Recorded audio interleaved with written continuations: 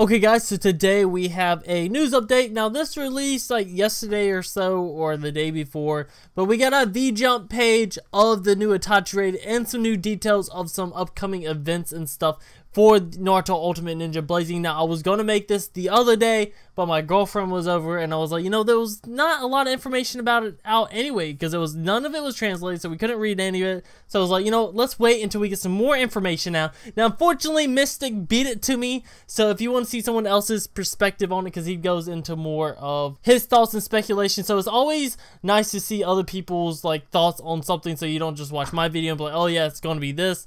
You can watch someone else's video, but oh yeah, this is his idea, this one sounds a lot cooler, you know? So make sure you go check out his video. I'll have it linked down in the comment section since he did beat me to doing this video first, so I want to give him credit for doing it first. Okay, so the first thing we're going to start off with is this on the left side. New additions. Send your opponent flying with ninjutsu techniques, do massive damage with flashy attacks. Send it to these special zones and rank up extra damage. Destroy your opponent with your array of special ninjutsus. Techniques incorporated them into your strategy and aim for victory. Blow your opponent away and... Oh, I was supposed to read that first before the destroy, but who cares? Next one, luring your opponent here could give you the upper hand. You can be damaged while in these areas, so be careful. There are special areas in the game like poisonous zones. While in these zones, you can take damage and receive other status effects. Use the clever formation to lure your opponents in them, getting caught in the spell disaster. Now, pretty much with these two, go over this left panel here. This goes over the new system of where you can knock your opponents back. Some type of knockback effect. So normally what you do is you use a ninjutsu or something, and the guy that you use it on either dies or he stays there. But now with this new incorporation of these traps, which I'll go over in a second, you are now able to use a ninjutsu. I believe it's only ninjutsus now. You use a ninjutsu, and a certain ninjutsu probably has a certain range it can knock back. That would be cool, or maybe they all only knock back a certain range, like every ninjutsu only knocks them back like 2 or 3 steps, or maybe like Datara's C3 knocks them back like half the on the other side of the map, or something like that. You know, that would be cool. I would like to see where different characters do different range knockbacks. And over here on the right side, this is explaining the new trap system. Now they don't go into great detail about it because this is just a teaser. You know, they're like tickling our pickles a little bit, you know. So pretty much there's gonna be these new zones that you could activate these traps with. So pretty much I'm guessing if you walk into the zone, it activates this poison and gas or whatever trap it is. Maybe it's like a log trap, like a tripwire or something.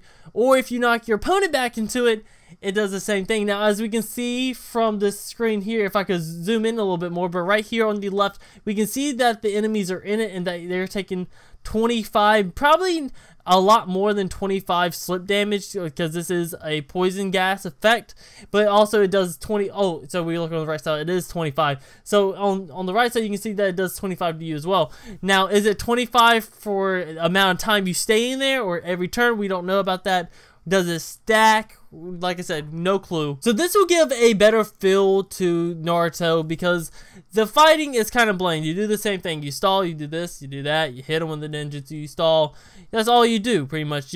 It's boring. But with this, it adds a little bit more of a variety to it, because maybe now with some of the objectives, this will be, oh, you get 3 pearls for killing the boss with a trap or something. Kind of like they have it in the story mode with the 3-person combination, or killing them with the ninjutsu. Maybe they'll incorporate this. That would be pretty cool. Maybe there's they'll add in some extra rewards for like knocking characters back or something like that. Oh, by the way, shout out to Shonen Jump Games. I'll have them linked in the description as well. They're the people that actually translated this for us. So now we're going over to the Itachi. Take your strongest team and challenge Itachi. Slip through Susanno's fierce attacks. Unleash your ninjutsu. Itachi appears in this game as the ultimate boss. Unleash all of your techniques to deliver the most damage and complete this mission.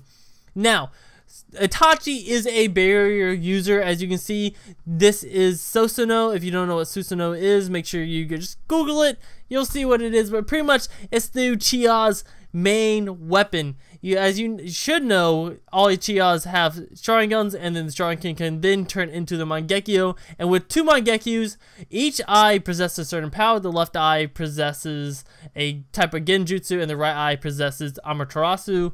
And then together, they have the Susanno. Now, this Susanno, every time we see Susanno used in the anime, it is a barrier technique. They use it to block damage, and then thus they use the Susanno to continually to attack with. Now, when this first released and we figured out Itachi was going to be the S rank impact raid boss, and with the Sasuke time period that the Sasuke's from, I already knew that when it was translated that Itachi would have a barrier, that he would use Susanno. If you don't believe me, you can ask anyone in the Discord, and I'll also put it in my comment section after I did the update video. So I already knew this, that Itachi would have the Susanno, but my biggest thought is that if Sasuke has the Susanno, not Sasuke, Itachi has the Susanno, and he's a raid character, and you get him, his Susanno is going to be his ability. How are they going to tie in Susanno as a barrier type with his ability? Now, the only way I think they could do this is that pretty much doing it the way they have Itachi on screen now, where he takes up half the screen with this Susanno. But how are they going to incorporate this when you're using Itachi? Because most likely Itachi will be just a regular Itachi, just like the one we see on the left side here. He'll just be a regular Itachi, you know, just chilling, and then use a ninjutsu or his secret technique and then turn to Susanno. Now, I really hope that they don't just have Susanno pop up and then have Susanno go away.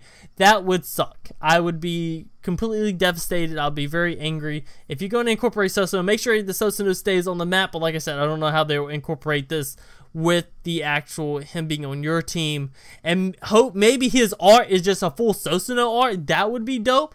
I would love to see that as well, but that's like all the speculation we can do for that as right now. Boy, there's one more thing actually, is if Susanno will be the only boss right there. Now, will it be like the Jiraiya event to where you would have to face Jiraiya and then you go and face Gamabunta? Would it be like you face Itachi at the end of the second stage, and third stage he's already in his Susanno form? Or do you go into the third stage boss battle, face Itachi, and then him activate his Susanno? That is what I would like to see. Kind of like how in Dokkan Battle you beat someone and then they just power up again. You have to face them full health again. I would like to see that. That will add a lot more challenging effect to the game. Now, for the last panel, we see it right here on the far right. And this spring, a new mode will be added. There will be missions with new goals to aim for while you can capture your opponent. You will have ninja with various abilities to help you with this, so do not neglect your training. Keep your eyes on the new mode as you train and support the ninja. So I don't know what they will do with this new mode, but they kind of hint towards it. I'm guessing this could be a little hint. Right here on the first sentence right here, there will be a mission with the new goals to aim for while you capture your opponent. Now, I'm guessing what they mean by the capture your opponent is that you actually have to kill your opponent, or maybe you physically have to capture them. Kind of like Pokemon in a way. You get them to a certain amount of health, and then you have certain ninja, as they say here. You will have ninja with various abilities to help you do this. Maybe ninjas like Shikamaru, or in Shikamaru's dad, or Yamato with his cage. His wooden cage. Maybe you have to use those ninjas to full on capture these people to complete the mission. Maybe it's something like you're not allowed to kill it, or you kill it, you failed the mission, or something like that.